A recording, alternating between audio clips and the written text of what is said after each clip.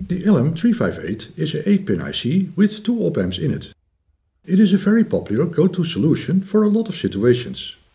I always have a couple of those lying around just in case. An op-amp is a circuit that has 2 inputs and 1 output. And that output changes based on what these 2 inputs are seeing. A generic op-amp, which this is, follows the following conditions.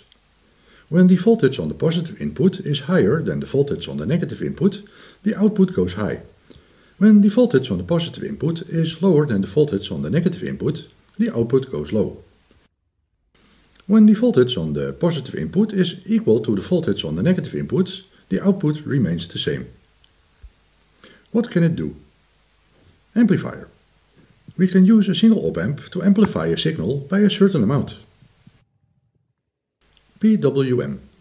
We can have it make a square wave signal and even make it do PWM if we use the second op-amp from the IC. Logic signal inverter. Turn a digital 0 into a 1 and vice versa. Logic level converter. Make a digital 5V signal into a 3.3V signal, or the other way around. Voltage follower. This one is rather boring, but also very useful. It lets us drive another circuit without disturbing the input signal.